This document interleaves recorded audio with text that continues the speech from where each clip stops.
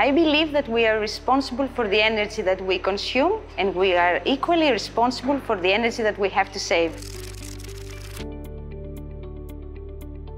I'm leader of a 15 young researcher team in Monolithos company located in Greece. In Lydia project, we use a patented and awarded method, hydrometallurgical recovery of critical raw materials method that has been well established. And we are very proud and we are very excited when we see that this method is being adapted, being used by researchers or industry or academic society.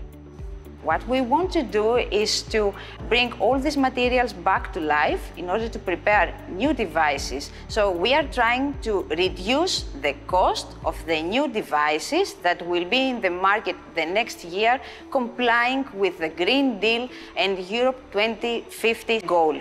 Anastasia always tries to maintain inclusive and democratic work environment, and for personal experience I can say that she's very supportive to the women in the business to achieve their work targets.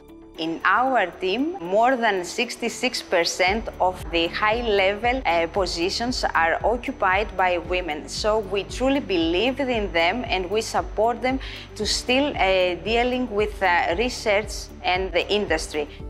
Working in Dr. Moscovit's team has been a great experience for me, not only due to her inspiring personality, but also due to her mentorship and guidance working on progressing with work.